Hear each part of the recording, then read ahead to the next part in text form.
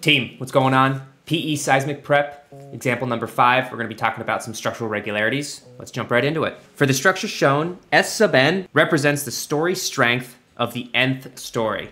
Kind of sounds mathy, kind of sounds a little scary. It's not, it's just saying S sub n is the strength of the story that you're looking at. So if you were at the 6th floor, then that would be story 6. So the 6th story, which means that it would be represented as S sub 6 for the strength of the 6th story, okay?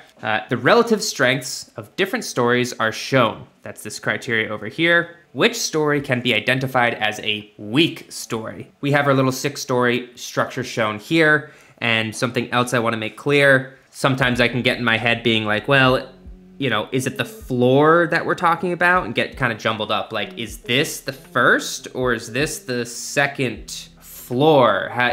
Which one represents the strength if I'm looking at that level? Well, don't look at it at the floor level because we're talking about story strength, and the strength of each story comes from the vertical lateral components of that story, not the floors, not the diaphragms. That doesn't help you there. So when we're talking about, first floor story strength, we're talking about in blue here, this is first. This would be S sub 2, S sub 3, and so on, and so on, and so on. As you're getting comfortable going through these PE seismic example problems, if you haven't, if this is your first one, click back onto the channel. You'll see a few more that I have going on here. We're on number 5 already, but you're gonna be familiar that we're either gonna be using chapters 11, 12, 13, 14, or 15 in the ASCE 7. We're gonna find ourselves at table 12.3-1, horizontal structural irregularities. Or are we? Wait a minute, are we? Think about this for a second.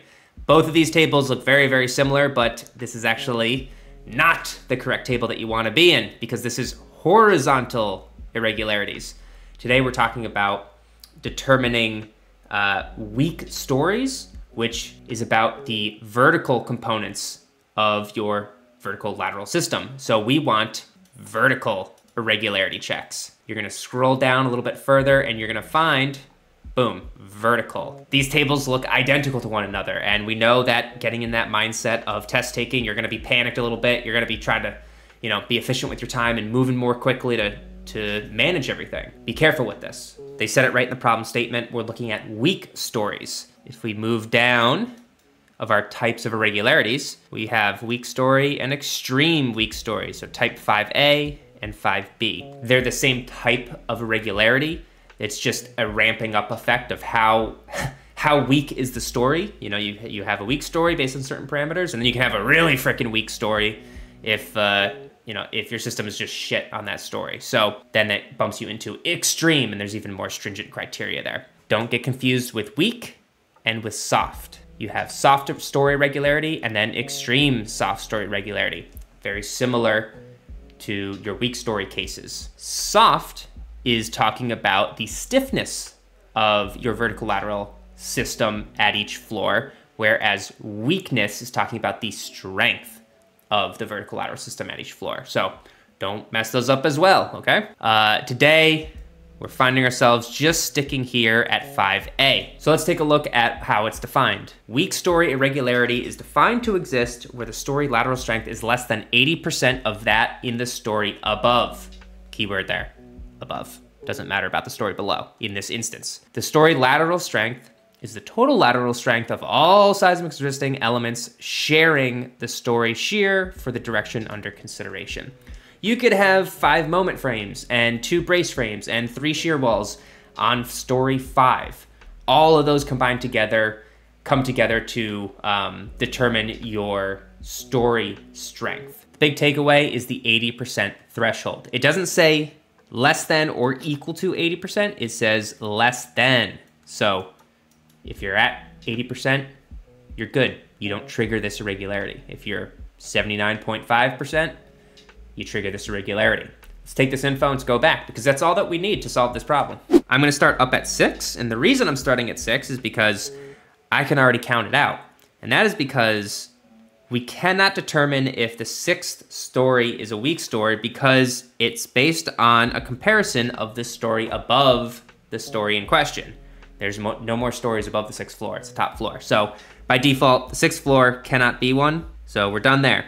The 5th floor is next. Well, believe it or not, I'm gonna do a question mark because we don't know because the information wasn't provided to us. Everything that you see here, there's no criteria talking about the strength of story 6, which we need to compare to story 5. It might be, it might not be, but we can't answer that here today. And it's not one of our solutions, so we're not gonna sweat it too bad and we're just gonna move on, all right? 4th floor, what do we have? All right, we finally got some juicy criteria here. Well, the strength of the 4th floor is equal to 80% of the strength of floor 5. So if you don't like to just keep the variables there, if floor 5 had a strength of 1, it's unitless here because you're just comparing relative strength between the stories, then if you plugged in 1 as your variable, S4 would equal 0.8 times 1, which would equal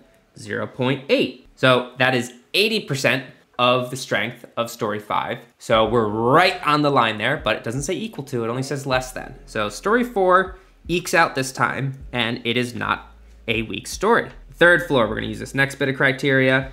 We can see that the strength of the 3rd is somewhere between 70% of the strength of the 4th floor and 80% of the strength of the 4th floor. No matter which way you cut it there, that means that the strength of the 3rd is less than 80% of the strength of the 4th. So that does indeed trigger our irregularity. Hey, thanks for subscribing in the middle of recording. Let's go. So yes, today I'm gonna do a red X here and say the 3rd floor is indeed triggered with a weak story irregularity. What about the 2nd story? We use the next bit of criteria. The 2nd story has the strength somewhere between 85% of story 3 and 80% of story 3. That's enough for me. Even the lower bound at 80% is still hits that threshold, so we don't trigger the irregularity. So the 2nd floor is cleared. And then the 1st floor, bang, we use this criteria. The strength of the 1st floor is somewhere between 80% the strength of the 2nd and 90% the strength of the 2nd. Again, we miss that we're above the threshold for the irregularity trigger, and we do not have a weak story in that instance. So everybody's good. We have a weird unknown on the 5th and the 6th, we just can't analyze for this weak story condition. That leaves us with just the 3rd floor and our final answer going green here of C. Some key takeaways before you go. We headed to chapter 12 today. We're talking about weak story, which is a type of structural irregularity. So you're gonna head to either the vertical structural irregularity table or the horizontal structural irregularity table. Make sure you have a great comprehension of which is which. And when you get there, just read through the rules for what triggers one of the types of irregularities and then compare it to the data that they give you in the problem. And there you go. You got another correct answer, you're moving on to the next and you're feeling good. This is Rich with Team Kestävä. Thanks for watching, thanks for interacting, thanks for subscribing. Peace.